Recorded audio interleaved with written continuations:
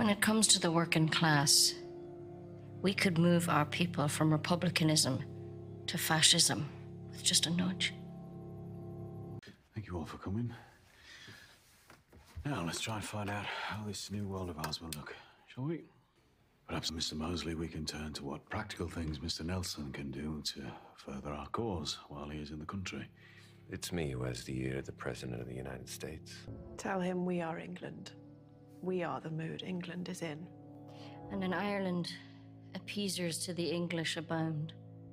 But we represent the true, liberated spirit of the country that populated your own.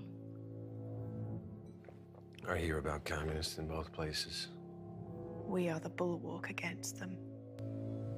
When it comes to the working class, we could move our people from republicanism to fascism with just a nudge. They trust us.